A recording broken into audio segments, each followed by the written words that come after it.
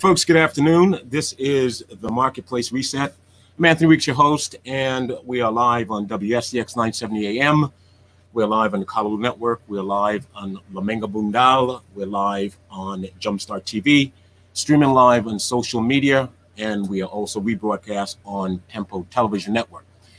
It is that time of the week, and certainly look forward each and every week to be with you, to bring you the latest developing breaking news and share with you all the relevant topic and subject matter that affects your life, whether it's in the market, the economy, business, you as a consumer, family, individual.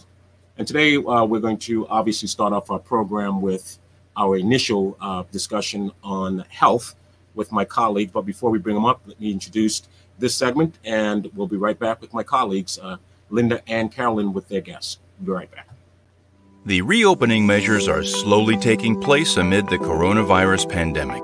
Malls and restaurants are working again, and factories move more and more of their personnel back into the offices. However, that doesn't mean that people won't get sick anymore. On the contrary, there are now many more chances of spreading the virus even farther. To protect the employees and clients of your business, we developed thermocontrol screening stations. It is a quick and safe solution. Thermocontrol measures temperature at a distance of 25 centimeters. The device is autonomous. It does not require an additional employee to conduct temperature measurements or log the results. It can measure and even recognize masked faces. All of the results are logged automatically and stored in the database. You can use the station to ensure your clients and employees access to your building automatically. John Smith, Robot. The station can issue entrance passes and grant access to the building after it measured the person's temperature. If the visitor's temperature is high, a notification will be sent and a potential carrier of the virus can't access the building. Thermocontrol can send SMS and messenger notifications, as well as notifications over email. Temperature measurement technologies allow businesses to ensure the safety of people and potentially save lives all over the world.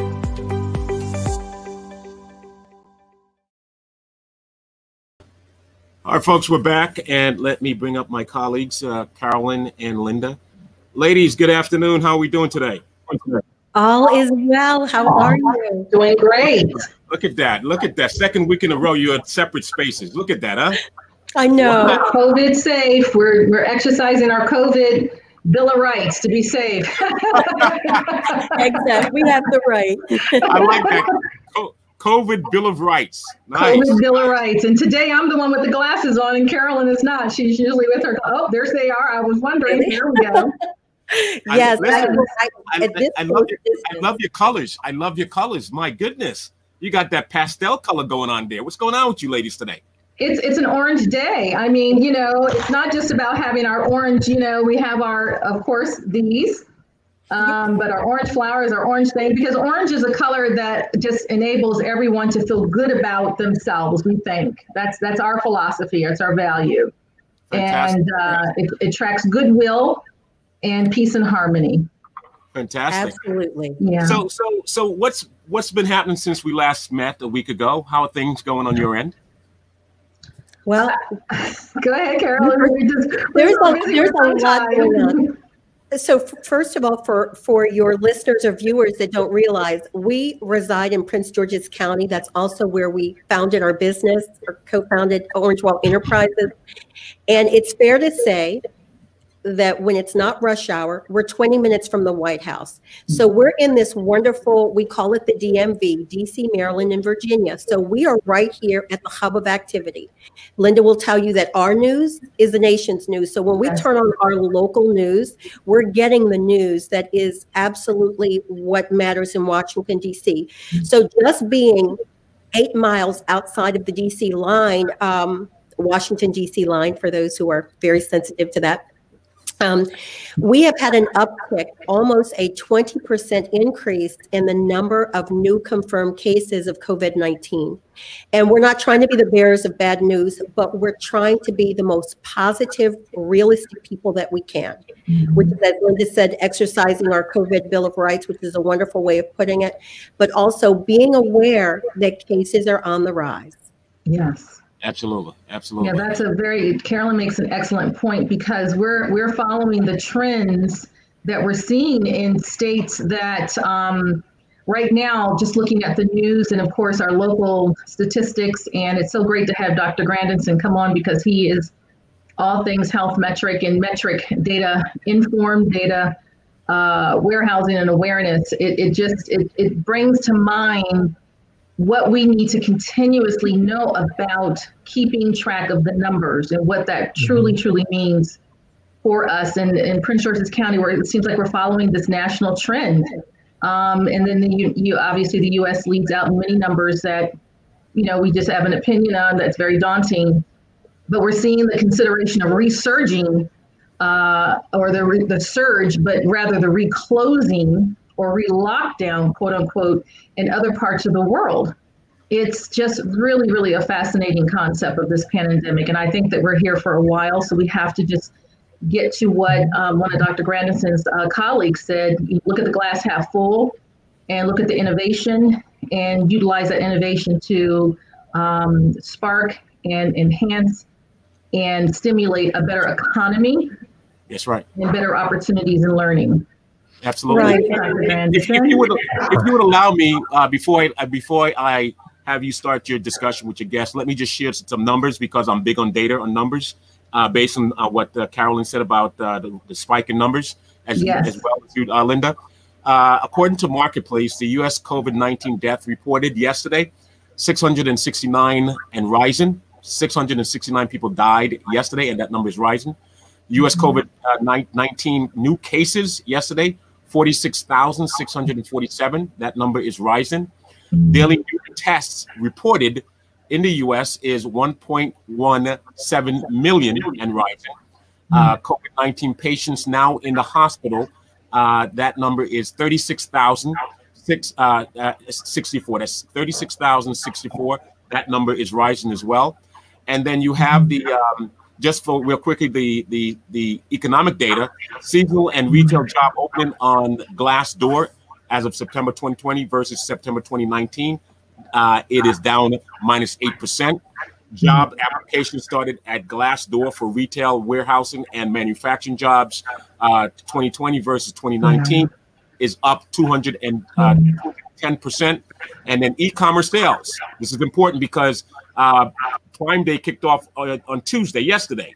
Yes. And Walmart and Target and others are going to follow. So e-commerce sales growth in 2020 projected, eMarketer.com said that's going to be up plus 32.4%.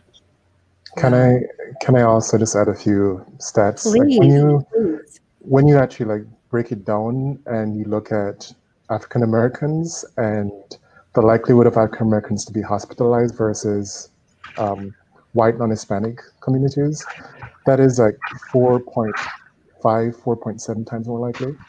When you look at the death rate, it's twice. It's probably like 2.1, 2.5-ish. And when you even stratify it even more and look at the elderly, the aging, people over 65, they are 5 to 13 times more likely to be hospitalized, and like 90 to 630 times more likely to die, compared to somebody who's like 18 to 29. Wow. Sorry, I don't want to be Debbie Downer, but I support your COVID care. It is very important. This is our education. And education isn't always so rosy or so pleasant, but we can learn from it as we move forward and apply that learning so that tomorrow would be a different day. Absolutely. And those statistics and that information is what I think is a good jump start for our conversation today. And to your point, Linda, I remember last week, one thing that you said, Dr. Grandison, that really stuck with me is we need to be data informed versus data driven. It's all about the numbers. All about the numbers. We have got to recognize, first of all, the numbers, and then thanks to you and what you do, recognize what those numbers could and should mean for us if used appropriately. Exactly. Behind all the numbers, there's always people. Yes. Absolutely. I'm going to go backstage, let you ladies, yes, welcome back, Tyrone, to the program, and I'll be listening. Okay, thank you. Awesome. Thanks, Anthony. Thank you. Yes, I think to Carolyn's point, Carolyn, you were mentioning that the numbers are so critical for how we're to move forward. And what can that glean from us, particularly as we use the terminology and really educate the listeners and the viewers around being data informed. We talk about data driven all the time, but now we have something that really takes us into a whole nother utilization of the data, and that's being data informed. Can you elaborate on that? And I'll over to Carolyn. Data informed would be seeing the data that someone gives to you, saying like, we have an X number of deaths. So we have like 200,000 deaths in the US and it's rising. And we have hospitalizations and hospitals actually being overtaxed and having no capacity. But what does it mean for me as a person? What does it mean for me as a Black man in my 40s that lives in the western side of the US? For me, those numbers look even more scary, right? And it simply means that my patterns, my behavior, just like what you're doing right now, social distancing, limiting the amount of interactions that you actually have with high risk scenarios, that is what the data should be informing you to actually do. So you get the general stat of whatever you're interested in, death rate, hospitalization rate. You figure out how it applies to your demographic, and then you figure out what behavior you need to actually change to not be a part of that statistic. Wow, and that's really interesting. So sometimes, as we see, for instance, in our own state, looking at the number of deaths, they track it daily, weekly, and we get a week at a glance. So when we look at the hospitalizations, sometimes people tend not to look at the hospitalizations. They want to know what they feel is more immediate. In other words, how many new cases, and we know it's 771 in Prince George's County. Last week it was 643. And they go, how many people died? But they're not thinking about the people in the hospital. So as you were to look at the thousands and tens of thousands of those hospitalized, how should we be processing those hospitalizations in terms of making that information work for us? What can we expect in terms of mortality? Yeah, so in terms of like looking at it, you have to look at it holistically, right? So if you look at just the hospital itself, then you've missed the point, right? The hospital is a part of a broader ecosystem. And the broader ecosystem involves everyone from employment to labor market, so the hospital workers. It involves volunteers. It involves the food industry. It involves like multiple other industries that are connected to it. And once you tap, say, the hospital system, and that's maxed, it also means that there are going to be services that are not available to you, right? You need to be aware of that beforehand and either stock up or figure out what's your backup plan if you can't actually immediately access that particular service.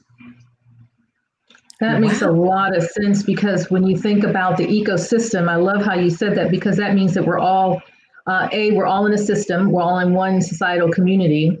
And then B, something as profound as how are we all linked, because I'm fascinated by the numbers and how it moved from one country, hopped into a part of in the United States, in a really a very far south, western, in Washington State. So as far as northwest as we could get, and then all of a sudden it just exploded across the country, and then landed really in some very amazing places like New York, which is seeing some rises. Florida, and we know why, because of the habits that data-informed information did not settle well, or it was not taken in context of it could affect you in your backyard. That was really the challenge that I have. The two things. How do we get people to really think data, and how do we get them to think data-informed? Exactly. Yeah, the two things that this entire period is actually revealed to me that's really important is like, one, biological phenomenon does not know boundaries, does not know countries. So the virus is just doing what the virus does. It is replicating and it's moving. And it could care less about, this is France versus this is the US versus this is like Africa. It is just doing what it's designed to do, right? That's the first thing. The second thing is just like leadership matters. So yes, yeah, if you're not a data-informed leader and you prefer to live in a different reality, then I love the way you say that. A different reality is exactly right. Yeah, then the measures you're going to take are not going to support your people in actually taking the right steps and being data informed, right? Wow. So, I'm sorry for cutting you off because you were saying just being informed. So let me just tell you some of the odd conversations that I've been privy to hear. For instance, when this first came down on us, there was not enough hand sanitizer. There were not enough masks, and people were saying, make your own mask. And we had, even the governor of a local state, showing us how to make one out of a t-shirt and all those kinds of things. And now recently I heard someone say every single store has hand sanitizer to the overflow. They have masks everywhere. You can get them everything. What that means is that we no longer really have a problem. It's just become it's become almost like a holiday drives the sale of cards and the sale of candies and things like that. So they were becoming very relaxed because there seemed to be an abundance of supply. They said if we were really in a crisis, we wouldn't have any of this stuff. So how can you make all this make sense? I can't. When it boils down to it. So with those two examples, the interesting thing is like it's a novel coronavirus, right? So we know very little about it from the very beginning, and the information we know in the scientific community is changing, it's evolving because we're learning more about it. So with hand sanitizer, there may be, plentiful in the markets, but how many of them are actually 90% or over alcohol? Exactly. Right. For the mask, like there's just a study that came out in the National Institute of Health that says the different types of masks have different levels of resistance to the virus being transmitted. So not all masks are created equal, right?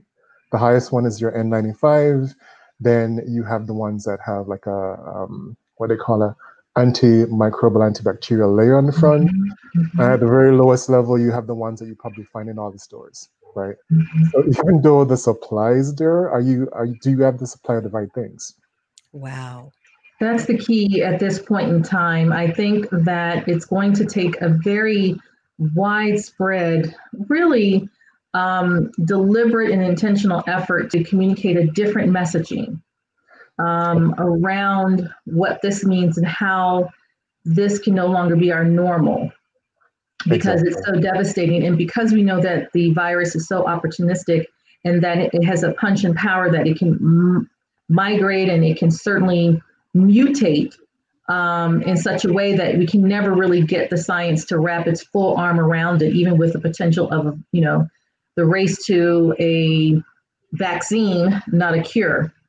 I'm curious to understand a little bit of what you think that we should be sharing with our young people who really actually are so data informed that it's shocking how much data that they are ingesting and then able to really, intelligently share. Can we figure out how we can use their voice, their advocacy, perhaps even their habits, if we can get them to a place of really understanding that that generation is going to be the ones that fix and mitigate these things in the future. Completely agreed. So, I think from that perspective, it's all about all the problems here reside in people, right?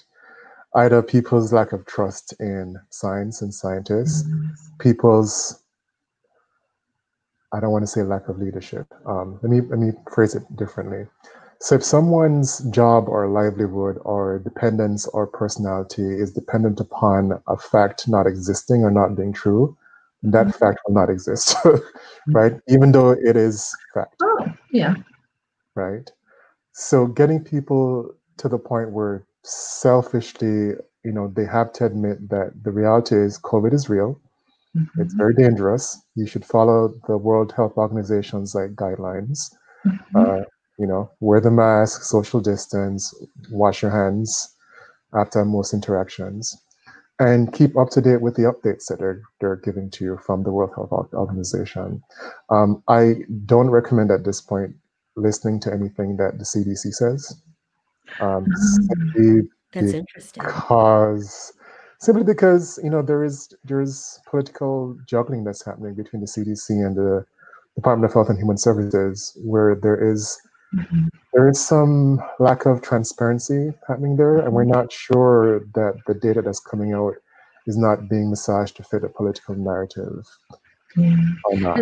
And Dr. Grandison, don't be shy about that, because it's been widely reported in the news for the general public to consume and draw their own conclusions. So, the political police won't come and get you by saying that, because what we're trying to do is create educated, listeners and educated family members and colleagues and extended family members that are going to feel that they can not be overwhelmed by the information, but where can they turn where it impacts on the world. And we hope that in the future there will be some credibility restored. I think just by virtue of one day, one piece of information is up on the sites, and that's, state level health departments that are feeding it from this information. And it could be that we just have to have a greater sense of disciplinary organizations that are third party. They are independent in nature, that can drive a lot of this without having a financial or a political. It's pure science, pure humanitarian support. So I thank you for sharing that. Don't be shy. I don't know if Carolyn, you have a thought around those things too. No, I do, and I really applaud you, and thank you, Linda, for saying that. I really applaud the fact we're looking for intelligent voices with accurate information. So I think that, and up to this point, or at least up until the beginning of this year, we've always looked to the CDC to give us, as they used to say, the facts, just the facts. And so now this is very, very different. We're in a very different climate, which is why this conversation right now is so very real. The problem comes in when you're being fed information that fits an agenda. The real people that suffer will be those that are hospitalized, those who are impacted by those who are hospitalized, and those who pass away. So it's important to know that right now, this might not be the right tone. You may need to look somewhere else, or you may need to, those who are disconnected from a particular agenda. And then later on, as Linda, you mentioned, hopefully that can be restored. So that's really good. As a matter of fact, that's some, as Linda will say, that's some learning for me today, because it's a force of habit. We go FDA, CDC, WHO. So now I read that, you have to dial it back. We had to do that as it related to even our news outlets. And so maybe we need to filter that information. I think I think it's incredible that you said that. Yeah. And also tag teams that right now is, how do we help as advocates? What would you say that when I think about one of my key roles in life as an advocate, I put an adjective in front of that, or noun, depending on how you look at it, as a parent advocate, because I'm more concerned about right now what I can only digest, and that is how to keep my young daughters safe and myself safe, because we had some information come to us, and this information is an impact on our ability to be insured people in the United States of America, that with a diagnosis or an antibody, or even recovering, that we may have challenges in the near future with re-upping our insurance or becoming insured. As my young children are insured, but at some point they will come off of my insurance and go on to theirs. These will be pre-existing conditions, and we see before us a dialogue and a potential Supreme Court that could change a lot of things in this landscape around pre-existing conditions, therefore the affordability or even access to insurance. From a data, or from just your thoughts, in and out of the data community. Can you share a little bit about that, your thoughts and opinions on it? You hit it on the head. You have to actually know what your sphere of influence is. and be the one to actually champion the issues, the real issues backed by the real data, to your community, because that your community will actually listen to you, right? That goes for yourself as an advocate. It goes for young people. I mean, the thing that people don't realize at this point is this, like, COVID in and of itself, COVID-19, it's not just about the respiratory problems it actually creates. It actually creates long-term problems, even for those who are covered, right? In terms of heart issues, memory issues, like breathing capacity. It literally affects like most parts of your body. Right now, the science is kind of leaning towards the recognition that you can get reinfected. Right. That's good to know. Yes, because we've heard that you can become immune, quote unquote, to this, and I don't know if the data supports that. The data supports immunity for one strain for a particular period of time, but I mean, how many strains of COVID are in existence in the world at this point? At least 40. Oh, see, that's frightening. I didn't know that specifically 5. How about you, Carolyn? Well, that number is much higher than we had heard before. And for the longest while, or at least up until the beginning of August, they kept touting that Sweden had locked the market on herd immunity. And then we heard the big reversal around that. So, you're enlightening us. So great. 1 out of 40, that's not good odds. I'm immune for 1, but there's 39 others, and it's continuing to morph. Yeah, at least. Well, can I chime in? Because I heard you guys said something about reinfection. Yes. It was reported yesterday, breaking news, the first case in the United States, a 25-year-old person got reinfected a second time, and they're saying the second infection is more severe than the first. Yep. But we should already be aware of this because this happened in Italy and France like months ago, right? Again, the virus is the virus. It doesn't really, it acts the same way, it behaves the same way, it doesn't care about borders, right? So we already have indicators from the experiences in China, from the experiences in Europe. We should be paying attention to it. That is being informed of what's happening. That's using the data to our advantage. Like does that data from those other countries more reliable into the World Health Organization, and therefore it can be utilized in some way? So we should teach our kids, because I'm aware that World Health Organization has kid-centric sites and data, and material that is age appropriate, all the way up to those of us who may or may not get into the number crunching of it, but that's a great source. I think that's a strong takeaway, is that we should be looking at what other countries and their data informed agencies and health departments are doing that we can then incorporate into our own community. I think that's would that be a fair assessment on some level? I mean, it would be amazing assessment. Like, that's what I do. That's what I recommend to everyone I talk to. In the US, the first demographic of people to actually get hit by COVID were the elderly, right? It first took hold in nursing homes, right? It was a nursing home in Kirkland, Washington, where you had the first reported case, but 2 months afterwards, they found out through an autopsy that somebody in San Jose, California, was the actual first case, like way before. And now they're tracking it back to the first case being in the US around November, December, like 2019, right? So if you look at like the elderly community and what they've been going through, we're talking about, again, ecosystem. One, making tough financial decisions and being in very difficult spots, going through and questioning and having significant mental health issues, having a lot of guilt and emotions around potentially like infecting and being vectors, being very susceptible to misinformation. Like all of these things we were seeing from April, May, and we probably will actually see in the wider population. We probably are seeing it right now, right? But it was there. The evidence was there, the data was there, we could have used it, we could have actually incorporated it. Like that's what it means to be informed by the data and the evidence, Wonderful. So, but as we close out, because obviously time goes by when you have somebody really intelligent that you're interacting with. I know, Linda, right? So we wake up in the morning and we're trying to get enough information to make intelligent decisions, but not so much that it really affects our overall attitude, etc. First, what should we do? Wake up in the morning and what should we check on before we move forward?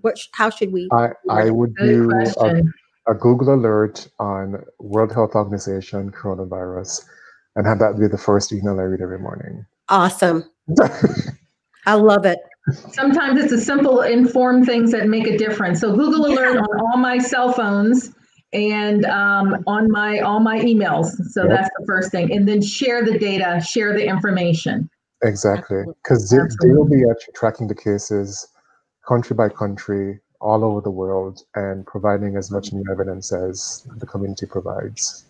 That's excellent. That's excellent. And I'm going to do that. I set Google alerts. So this is a brand new one I will be setting.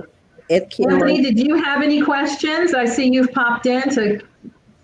No, I just want to share with you guys before you go that today on the second segment of the show, I will be delivered a free oven baked pizza, and I will be having a slice of pizza live on the show today. I just wanted to share that with you today. You just wanted to brag that we don't have food and you have delicious food. I just couldn't resist that. Well, just make sure everyone has gloves on and that you make sure you wash your hands and put your mask on. That's what we do. That's it. Yeah, absolutely, absolutely. No, we're going to have. We started our campaign, Help Local Businesses Challenge. And so we're starting to feature local businesses on the Help Local Business Challenge. So today's pizza business, they're going to deliver me a freshly baked pizza, and I'm going to sample on air the show and have the interview with this local business that we're going to be featuring. What's the name of the local business so we can give them a shout out on ours? Yeah, Alfio's Pizza. Alfio's Pizza. Well, I commend you and Dr. Grandinson for what you're doing, because all of this is what we're trying to do, is to reset the pandemic economy. Absolutely. And the Pearl long-term care services that is coming forward, and how that's going to help with addressing the needs of caregivers and family caregivers, as well as jumpstarting the economy by introducing small businesses, because that's going to be the lifeline of where we're heading. Agreed. And the good thing about the coronavirus at this point, the two things that I find good is it is leading digital transformation, right? It is accelerating it, because people recognize that we have to actually change the way in which we actually work. Yes. But some businesses, some medical practices are losing 80 to 90% of their revenue. So they have to get on this market. And the second thing is it's like it has a good side in that it's helping us reconnect and come to this norm of being digital and having virtual meetings and virtual connections are not so normal. So you're actually rekindling lots of old friendships and connections, right? And the final thing is, sorry, I said two, but it's actually three. Okay. It's an opportunity to rethink how we're doing everything. Yes. So the one thing that I discovered a decade ago is it's most cities, most countries, I'm from Jamaica, are one industry. It's sugarcane, tourism, IT. And if you look back at history, right, look through history, go back 100 years, all one industry, one town, one company, entities, municipalities, always go through a period of recession and failure because that industry goes. Wow. Right? Always. All right, ladies. Unfortunately, we've reached the end of the segment. Our colleagues are waiting patiently in the studio to queue up. So we're sorry. It's fine. Opportunity for us to reimagine and to do something else. Thank you so much for having me. That's so good to reimagine, to understand the data, as well as utilize that data. So thank you so much, Dr. Grandinson, for our part 2 conversation. You had a whole lot we needed to get from you, so we were really glad you were able to make accommodation. Tony, enjoy your pizza. Yeah. Thank you. I'll save some for you. All right, All right, thank have a you. good one. All Bye-bye. Have a good one, guys. Bye. Thank you. Small business is a part of all of us each and every day. It's where we eat, it's where we shop, it's where we go to meet our friends and colleagues. In the wake of COVID-19, our small business community desperately needs our help. We must do our part to help our local communities to once again thrive. We must focus our attention on the small businesses that are the fabric of our great nation. SureUp is a network of small business owners, their employees, and local consumers all working in unison to support each other. By creating incentives for consumers to think local before considering regional and national providers to fulfill their needs, we create local job opportunities and rebuild our communities. In addition, through AI-driven tools and machine learning, in just 5 minutes a day, SureUp assists business owners in improving their social media presence, which enhances their visibility among consumers and levels the playing field so that local businesses can better compete with large, name-brand online competitors. When local businesses leverage the SureUp platform, full-time and part-time employees, whether W-2 or 1099, are rewarded with a variety of voluntary perks and member benefit options. These include discounts on the things people do every day, access to low-cost, subscription-based telehealth and teletherapy, discounted prescription drug plans, connection to exclusive Prosper resources, and so much more. All for less than the cost of a cup of coffee each day. The JumpStart Marketplace is here to support the health and wellness of individual employees, as well as the health of businesses in the local communities in which we live and work. We're all in this together, so join us as we reinvigorate our local community and improve the physical and financial health of working America.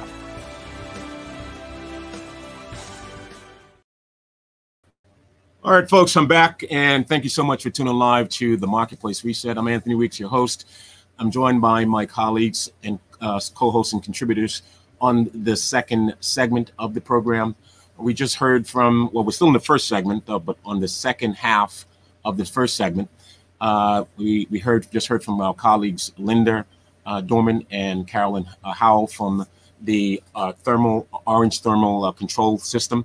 And they had a continuation of the discussion with their guest, Mr. Tyrone Grandison. I really good information. Enjoyed the conversation. I was able to chime in here or there, but now I'm going to bring in my colleagues for the second half of the first segment, and we're going to continue our discussion here on the program because the issue of the heightened, or should I say, the early start of the big juggernauts, the national e-commerce stores or online platforms have now come out early. Yesterday, Amazon Prime kicked off Prime Day. Of course, Walmart, Targets are going to follow suit as well. And that means that, right, it's convenient for you, the consumer, great deals, the ease of shopping, getting what you need, wonderful. But guess what? It is going to literally suck the oxygen out of the room for the local small businesses. And so we've kicked off our Help Local Business Challenge. And what that means is we're inviting you to be able to do your part while we support making sure that you get the best bang for your buck across the line, across the spectrum as a consumer. Please don't neglect, let's not cannibalize those local businesses that are just simply trying to survive in this environment. Support those local businesses. So we're going to do our part. We're going to give them the tool that they need to be able to do business remotely and virtually, just like the big players as well. But you have to keep in mind that we have to sustain those businesses. So let me bring in my colleagues. She is the lead person for this segment, Terry Coxon. She is our small business expert, and there's Terry waiting patiently. Terry, how you doing today? Hi, I'm good.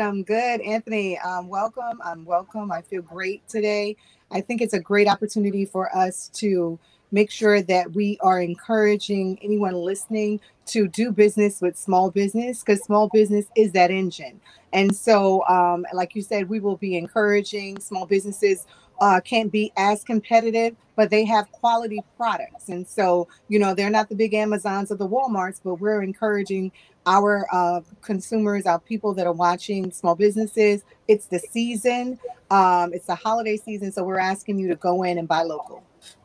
Absolutely. Colin, I mean, obviously you're across the pond, you're in the United Kingdom.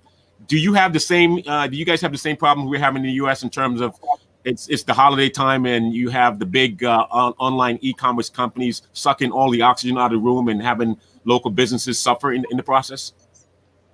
Yeah, absolutely. Yeah, it's a really major concern for local businesses all over Europe, really, but certainly in the UK where I'm based. Amazon sales have gone through the roof in the UK, and I'm guilty. I've been ordering some stuff from Amazon, but I can't find local stores that are open. I find a lot of the local stores around here are having to limit their opening hours for various reasons. So it's tough to get what you want sometimes locally, but I always make every effort to shop locally as much as I can, given I live in a very rural community. But I know a lot of small stores are saying they may never reopen. They might never, ever be able to reopen properly because they've been hit so hard by this. They've still got their rent to pay on their stores, so they're not the landlords are not letting them off with the rent, and these people are saying you just can't afford to keep the stores open anymore. It's dreadful, really. Also, the area I live in is a bit of a tourist area, so there's a lot of tourist shops that sell gifts and souvenirs and stuff. And I was talking to a lady that owns one of those shops the other day, and she was literally in tears because she said, "I don't know where I'm going to go. I don't know what I'm going to do." So the tourism's fallen away. People don't have money to spend because obviously people are all being furloughed on wages and stuff like that. So anybody selling something that's a non-essential item, they're really, really hurting. So yeah, we've got exactly the same situation over here that you've got over there. And the big juggernauts, as you described them, they're making money hand over fist, but they're taking it at like the expense of the poor guy. Absolutely. So we have returning guest this afternoon, Van Roy Hosier. He is the managing director for a turnkey e-commerce solution, both on the merchant side as well as consumer side. And they have some great technology that they're developing to really enable and empower both local small businesses as well as consumers to be able to really get the biggest bang for their buck as they try to spend their money wisely in this environment. And so clearly what we are going to do is we're going to continue the discussion from last week, like we did, Terry, on that path. But Terry, before we bring in Van Roy, what's going on in New York? I'm hearing that the numbers are really spiking up again. Now you guys are really pulling back. What's happening in New York? So I mentioned it last week. We have about 7 zip codes in New York that the numbers have gone back up. But fortunately today, when I was listening to reports from the governor, the numbers are actually going back down. So what they did was they had a crackdown in those areas. They closed things back down. He had some really heavy sanctions on some schools that were open and were not social distancing and people not wearing their masks, big crackdown on bars and restaurants that were not doing what they needed to do. And it's a continuous effort to make sure everyone is in compliance. So you're absolutely right. The 7 zip codes, the numbers spiked up, and now that we see the numbers going back down. It's all about compliance, Anthony. This is something that we talked about, and we continue to talk about it. We know it works. We know that wearing your mask works. We know that hand sanitizer works, and making sure that the spaces are being cleaned properly. Those are the things that work, and those are the things that we continue to do and make sure that we're social distancing. And so that's where we're back at again here in New York. So clearly we're seeing a resurgence in both the United States and in the United Kingdom. They're having the same issues. Obviously, 2 different heads of state, right? One in President Donald Trump, and the other one is Boris Johnson. I see that the Labor Party has given Boris Johnson a vote of no confidence on his handling of the COVID-19. And it's like, it just seems like there's like a mirrored response. Is it me? Or you guys seeing and hearing the same thing? It's like a mirrored response between the US and the UK. Are they like taking a page out of the same book or something? Unfortunately, it feels like that, Anthony. Go ahead. Go ahead, Terry. What were you saying? I said, unfortunately, it feels like that. I mean, it was like just a couple of weeks ago when we were on, we were talking about how the teachers the teachers union had a no confidence vote against, of course, Mayor Bill de Blasio because of his response to COVID in the schools, and they felt like the children and the teachers weren't being protected. And so now we're hearing a no confidence over in the UK. So yeah, I think they're taking a same page out of the same book. But again, it has to go back to compliance. If we know something works, it's something that we should continue to do. Yeah. Van Roy, you're in Atlanta. And Atlanta is a busy city as well. Lots happening there. That is the state itself. I think that they are more, it's a Republican governor, but you have a Democratic mayor in Atlanta. That must be some hot mess in terms of the whole politics of trying to deal with COVID-19. What are you seeing in your neck of the woods? Talk to us. Give us a quick update. What's happening in Atlanta? Well, Anthony and Colin and Terry, here in Atlanta, this area is pretty much not a reflection of the entire state of Georgia, mainly not because of Mayor Bottoms and their surrounding counties and their government, but because once people realize that hey, we had a crisis and that mask wearing works, everybody's basically been complying. So most of the problems and the outbreaks is in the exterior 20 counties that doesn't include Atlanta. So here, it's pretty much business as usual. Everybody's gotten to the point where, hey, as you go into every business, you put your mask on, you do what you have to do, and you come up. There's been a whole lot of acceptance. You don't see a whole lot of resistance. I'm here in Clayton County. This is just south of Fulton County here in Atlanta. And no matter where I've gone in the last 7 or 8 counties, you see basically when you get out in the rural parts, nobody's wearing masks. So the further away from Atlanta you go, which is the more Republican you get, is the least amount of mask wearing that you see. So I don't think we have a whole lot of issues here in Atlanta, Fulton, and those 16 counties that make up the greater Atlanta area. So most of the merchants are okay, except for food takeoff, outdoor dining and stuff like that. As far as the merchants are concerned, they just require you to put a mask on, and you go in, you do what you got to do, and you get out. So it seems to be working right now. When we look at the small business and their capacity to do business, but there's also something to be said for some of the customers that they have and they cater to. Because some of these customers don't have the capacity. They want to do business. They don't have bank accounts. They don't have credit cards. They have cash. And so clearly, the ability to enable businesses to do business with someone remotely or virtually, if they have cash, is what we want to kind of talk about today, Terry.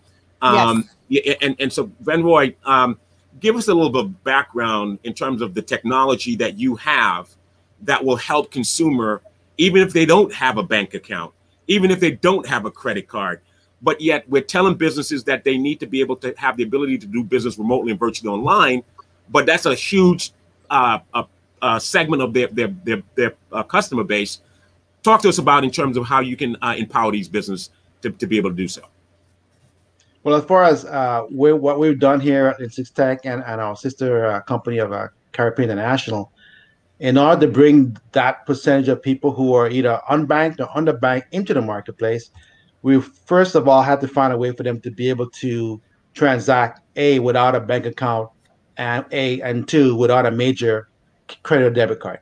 So our solution for that was a downloadable e-wallet that they can load at any participating merchant or any merchant that has a merchant account or has a point of sale unit, and they could be able to load their wallet and connect that to our payment platform, which would be a QR pay, NFC, and or debit and credit card, so that they can be able to purchase in person, online, contactless, or in person, contactless with card. So that was the first and the biggest part of it. So now anybody, no matter who you are, as long as you can download the app, as long as you have a smartphone, you can download the app. You can put money, cash money into your wallet, which then be converted to a digital dollar, and then you can use those. Either come in the store, scan, or use your card, tap and pay, swipe, dip, or stay online and use your wallet that's connected to any merchant account that accepts Visa, MasterCard, American Express, or Discover. So everybody will get an opportunity to participate. You don't have to worry, and only what you have in your wallet is what's on your card. Since your card, your scanner is attached to your wallet, so you don't have to worry about losing more than you have. If you only have $200 in your wallet, that's all you can spend. There is no overdraft fees.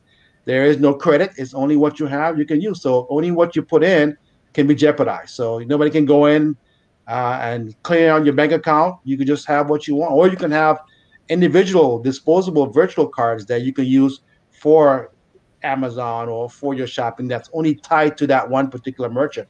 So we're trying to make it easy for everybody to get a chance to be able to use what's available to them without being jeopardized of having their data or their money, either stolen or, misplaced.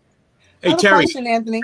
Yeah, like you read my mind, because I was about to ask you, how problematic is it for small business to not have the ability to do business online, where a large percentage of their customer is, not having bank accounts, just want to do cash? So before I go into how problematic it is, I do have a question for Velroy. How are they replenishing the cards? How do they replenish the cards?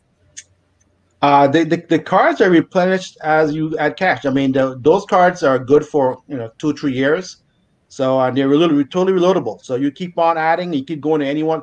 If you have cash, you go to the location and top up, or you can link any credit, the debit card to your wallet, or have anybody that has a credit debit card send you the money. So, and is there an interest rate? Is there some kind of fee that's charged? The wallet strictly operates on a transaction fee. So only when you do a transaction, there's a small fee for that. Our QR pay is probably like a 1 to 1.5%. So it's almost half of what you would have to pay if you were accepting a major card like a Visa or MasterCard. Awesome. Anthony, that's really important, because as we know that a lot of people in our Black and Brown communities are still unbanked, right? And so that's where we're coming to that problematic question that you just asked me. So if this is a great tool, right? So if they're able to load their cards for the amount of purchase that they need, then that's a really, really good thing. Some of them are unbanked. Some of them are afraid of banks for whatever reason. And so this gives them an opportunity to be able to make purchases, to book hotels, to rent cars, to do whatever they need to do. And so that really is a good product. I'm glad to hear a little more about it this week, Velroy. Yeah. Anthony. Yeah, go ahead. So you asked me a question about small businesses. So with everything being online right now, it is extremely problematic for customers that are unbanked to be able to get the same amount of services. Now, similar to what Velroy just described, there are some services like in New York and New Jersey, New York, New Jersey, and Connecticut. There are things that we call check cashing places. And so businesses can go on and they can load cards, and they can use, customers can go in and load their credit card, a Visa, MasterCard, and they can use that for some purchases, but not all of the businesses are taking that type of service. Other customers are moving more towards what we call Cash App, PayPal, Venmo, and they're using Zelle. So these are the services that customers are using. And so they're being forced to get a bank account. I've heard from some of my seniors that still prefer to have paper checks that are now, especially during the pandemic, you weren't able to go in and get your services, and a lot of things were shut down. A lot of things were delayed. And so now the banks have made it easier for you to go online and open up an account. And so you're now able to, you don't have to go into the bank. You still have to have all of the documents that you need, but you can actually open up an account online, and that allows them to now connect that bank account to those services that I just told you about, the Venmo, the Zelles, the Cash Apps. And so that's how they're using the services of our small businesses, because as we know, when things shut down, it really is a cashless economy that we're using here in the tri-state area. And so some of the unbanked are now forced to get those bank accounts, and banks know this, so they're making it easier by giving them the opportunity to open up bank accounts online. In fact, one bank, I just had a conversation with the new bank manager in the Bed-Stuy area, and she says that Carver is really changing the game. Carver Federal Bank is now allowing you to open up a bank account with no fees. The businesses don't have to pay fees. The personal accounts don't have to pay fees. And so they're opening up account. They're maintaining your account for free. And I think that that is really going to change the game, especially in our Black and brown communities. Absolutely. I'm really elated to hear this because these are all hurdles, obstacles for both businesses and consumer to do business seamlessly, especially in this really problematic environment called the pandemic environment. Colin, Colin's about to leave. Colin, I want to ask you, do you see the similar problems in the UK between small business and consumers in the ability to do business? Absolutely, yeah. Yeah, absolutely. I mean, there's a lot of controversy about a move to a cashless society in this country, because certainly there's a lot of people in the community who are unbanked. Yeah, elderly people, seniors, homeless people. You cannot get a bank account even on an address. And your homeless person is getting from the place as well. And so these people have been excluded from basically being able to perform essential transactions. So the kind of stuff that Van Roy's doing is really, really valuable for those kind of people, because there are millions and millions of them, millions of people in that situation. Young people, students, other people that sometimes don't have bank accounts. So yeah, there are millions of people that have a requirement for something like this, some way to be able to take part in what's ostensibly a cashless society, but without having all the credit checks that you need to have to get a credit card or to get a bank account or to do what you need to do. So yeah, it's absolutely identical situation over here. I've got a question for Van Roy. Van Roy, what do you think about Bitcoin wallets and things like that? Do you think there's much future for cyber currencies in the world? Colin, I do think that Bitcoin, other cryptocurrency, and digital currencies are here to stay. In fact, in addition to our traditional fiat account that we're doing right now, we do have a provision in for us to create another wallet for those on the digital crypto side of the coin. So we can't ignore it. They're here, and I think it's going to be a part of us going forward. So we want to make sure that for those who want to participate in that type of technology and with those products, there's a way for them to do it as well, whether you're banked or unbanked as well, with that own wallet. All right. All right. Yeah, the reason I asked the question, in the past I've worked with the Isle of Man, which is a small independent European country. That's only 90,000 people. Yes. And I know their government was looking to see what they could do to become a crypto economy. That was a more cost-effective way to run their economy, and more things. So a lot of the stores accept Bitcoin now, and a lot of the people that are on welfare have a Bitcoin wallet. It's interesting. Whether it's successful or not, I don't really know. It's certainly something they've been looking at and something they've been experimenting with. Well, certainly, Colin, on that issue, the network of MasterCard and Visa, which are obviously the dominant card payment companies, MasterCard is really being sort of proactive in that space.